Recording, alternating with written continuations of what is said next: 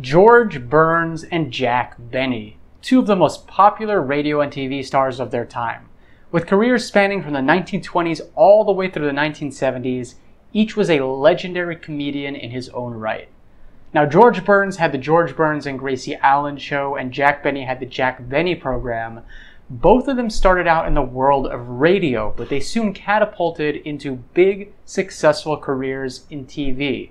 I definitely grew up watching both of them with my dad, and besides for the fact that they were both Jewish, the two comedians were lifelong friends. Such good friends, in fact, that when Jack Benny died, George Burns could not come to terms with his death for the rest of his life.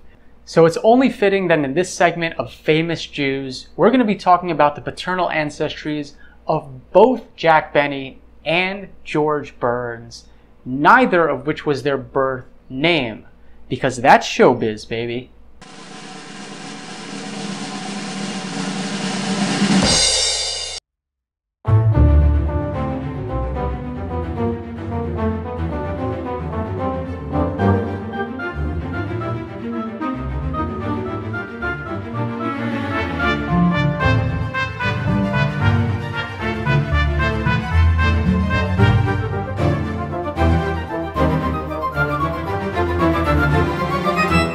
Famous for his cigars and also living to the age of 100, George Burns was born Nathan Birnbaum in 1896 in Manhattan, New York.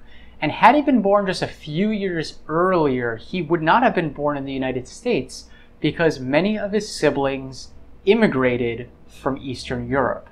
In the 1880s came over Hadassah, aka Dora Bluth, and his father, Lipa Birnbaum.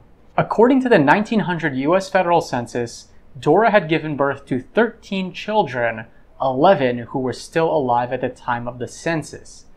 Lipa worked as a copresser, and he sadly died just a few years later in 1903.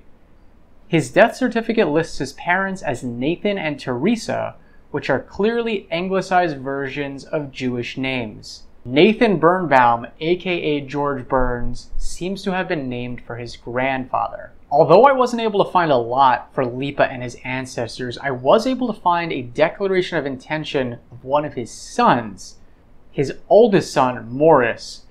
And what it gives us is the name of the town the family came from. The Birnbaums hailed from the former Austrian Empire, a place called Ropczyce in modern-day Poland.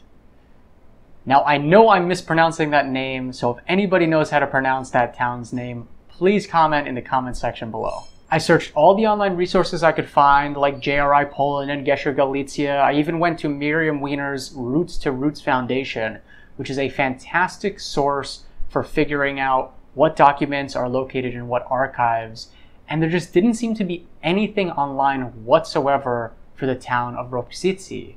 So, unfortunately, I was not able to take the family any further back using publicly available documents. Now, for Jack Benny, on the other hand, there was a little bit more in way of European records.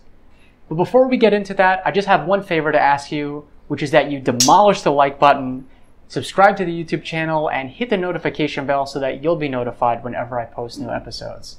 So thank you so much for doing that, and let's begin. The comedian was born Benjamin Kubelski, 1894 in Chicago, Illinois, the eldest of two children of Mayer Kubelski and Naomi Sachs. Mayer was a saloon keeper turned retail clothing merchant, and he immigrated to America in the 1880s. He wanted his son to become a violinist, an instrument which later propelled his son into the vaudeville scene and eventually into the world of comedy, where he would use the violin as a prop more than an instrument, but it still really helped him out. Even though I was not able to find any documents explicitly telling us where Mayer came from, he luckily did have a number of siblings who came to America, and it was from researching these siblings that I was able to break through and get to the next couple of generations. The gravestone of one of Mayer's brothers and one of his sisters both confirm that his father's name was Bear. It appears that the father had been married to a woman named Malka and that they had lived in Lithuania. And after doing some digging through Lithuanian records, a story began to unfold. In the town of Miroslavos, there was a man named Berek Kubelski born around the 1810s or 1820s, who was married to a woman named Gitta. They had some children in the 1850s and 1860s whose names and ages match up with those of Mayer's siblings. The location of Miroslava seems pretty consistent across the Lithuanian records, and thanks to the fact that a lot of Jewish documents don't just show the name of the parents, but they also show the name of the grandparents, I was able to take this family line one generation further to Jack Benny's great-grandfather Leib Kubelski, born sometime in the late 18th century. And for anyone who knows Jewish Ashkenazi genealogy, you know that getting to the 18th century on a family line is pretty darn good.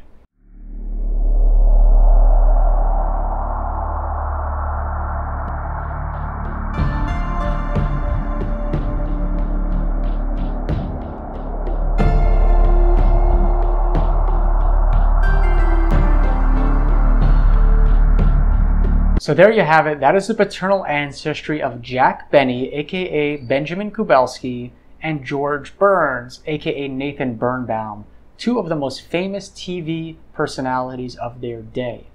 While not uncommon nowadays, back then it was par for the course to pick a very secular sounding name if you were trying to get into the entertainment industry.